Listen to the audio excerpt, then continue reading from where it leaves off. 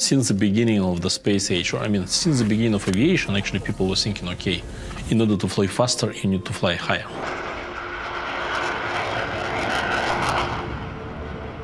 This is a supersonic plane, right? They are flying subsonic at subsonic speed, and supersonic will like extremely loud. Could you explain how it works? Yeah, it's a mix of an airplane and a rocket.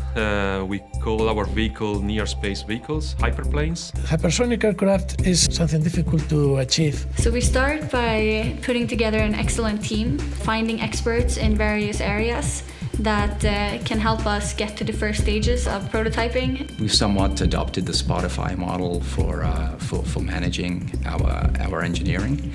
Fundamentally, it's about putting very small teams together. You define what these teams are doing and you let them go. This is more or less like a development of the very complex software, where instead of delivering a huge piece of the code, you're basically doing this with multiple iterations. We like to build things and see how they work. So we will begin by building small vehicles and prototyping small vehicles that will be flying in subsonic speeds. So after going subsonic and learning how to operate those machines, with the pilot in the loop first, then we go with autopilot and autonomous GNC solutions.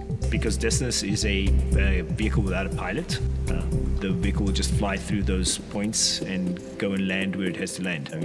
Automating the whole thing and making it fly by itself. And then next year we will also have a vehicle that is designed for supersonic speeds. We're still going to be producing noise when we take off and land with the ATR engine, but these noise levels won't be much louder than existing aircraft today. We will need a lot of suppliers, quality raw material that we can use in our manufacturing process. We want to do the quality control, the assembly, the engineering in-house in Destinus. Everyone's happy when you show progress, right? So, even if it's small subsystems and things like that, right? It shows progress to everyone and to investors.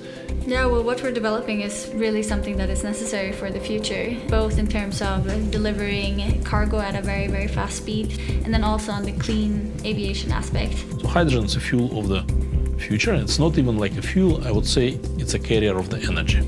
So you can transfer energy from solar panels or from nuclear reactor to the tanks of the cars or the planes or hyperplanes. We will have zero carbon emissions with the hyperplane network that we will be offering. We need something like 10 hubs globally. And then implementing the infrastructures for the hydrogen refueling activities and the maintenance of the hyperplanes.